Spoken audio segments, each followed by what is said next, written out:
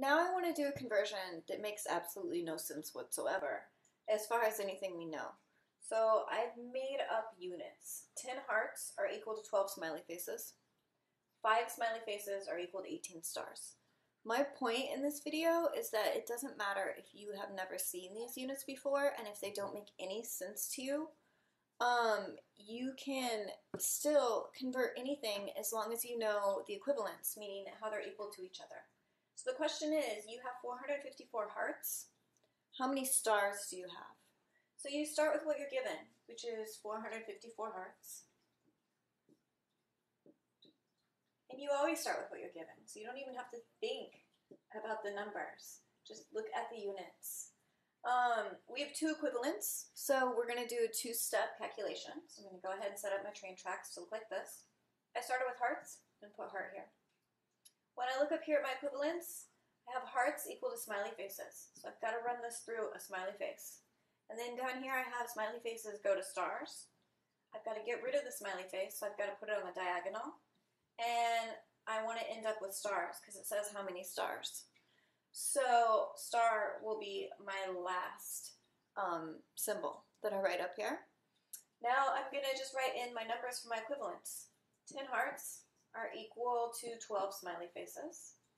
And then, according to this, 5 smiley faces are equal to 18 stars.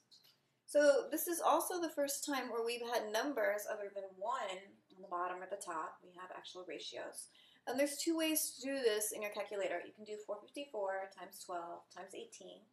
And then you take that answer, divide it by 10 times 5. And you can do it on your own, which will give you 50.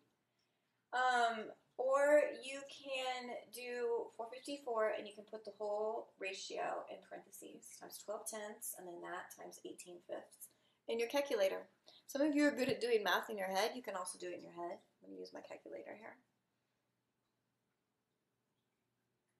So I'm going to do 454 times 12.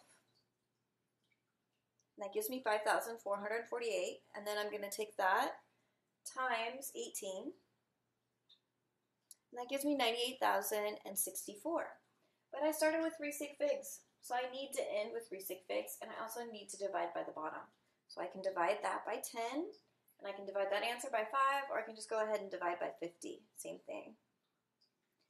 And I get, for my answer, 1,961.28. And my unit would be stars because my smiley faces cancel out, my hearts cancel out. But again, we need 3 sig figs.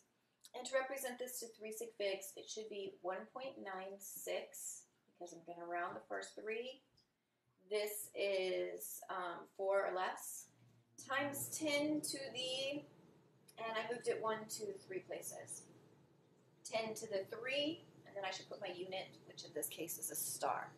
So my purpose of this video is showing that you can convert anything. You don't have to know what the units mean. So you can convert watts, you can convert ETU, you can convert any physics unit. Like I said earlier, this would have saved me a lot of time in physics because I wouldn't have needed to memorize the equation if I had just focused on units. And it will really help in med math.